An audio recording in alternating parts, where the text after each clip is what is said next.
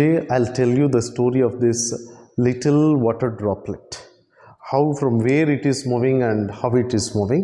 So this model actually I have made it out of foam piece, where I've installed one plastic nipple which I can move actually freely. Straw I have installed here, to which I have done I have arranged a small water droplet, a plastic piece which appears like a water droplet.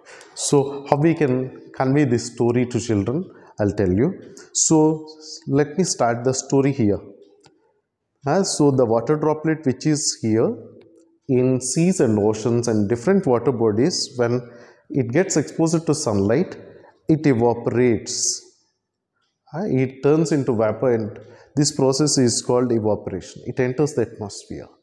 Once it enters the atmosphere, these water particles, when they come closer and closer to one another, when they get cooled, they form clouds.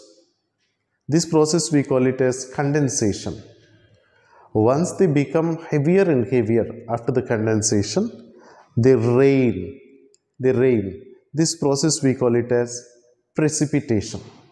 Once they precipitate and when they reach to the land surface, they seep deeper and deeper into the layers of the soil, which we call it as infiltration. As you can see here, they are seeping deeper and deeper into this seepage is called infiltration.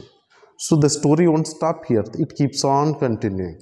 Again evaporation, again condensation, again precipitation, again infiltration. So that's why we call it as a water cycle. This little water droplet is not staying anywhere stable. It is not at all stable. It keeps on moving. It keeps on moving. That's why we call it as a water cycle. So it's very easy to prepare.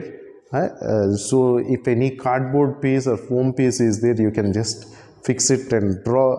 With the help of chalk pieces itself, I have done this art.